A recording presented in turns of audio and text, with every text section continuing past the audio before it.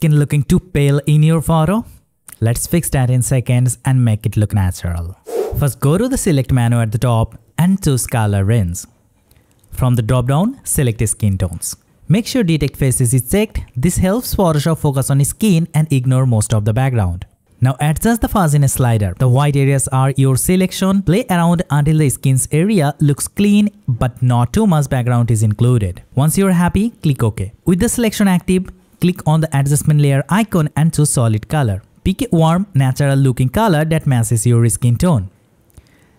Don't worry if it looks too strong right now, we'll fix that in a second. Now change the blend mode of this layer to linear burn. This helps the color blend with the skin and keeps the details visible. Now lower the opacity of this layer until it looks natural. There is no exact value here, just go with what looks good for your photo. If you see areas where the effect is spilling over, like on clothes, hair or the background, just click on the layer mask thumbnail, then grab a soft black brush and paint over the areas where you don't want the effect.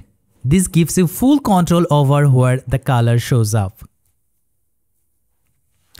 And the best part is, you can always double click the color swatch on the solid color layer and change it later. Try slightly warmer or cooler tones until you get the perfect match for your photo. Here is the before and here is the after.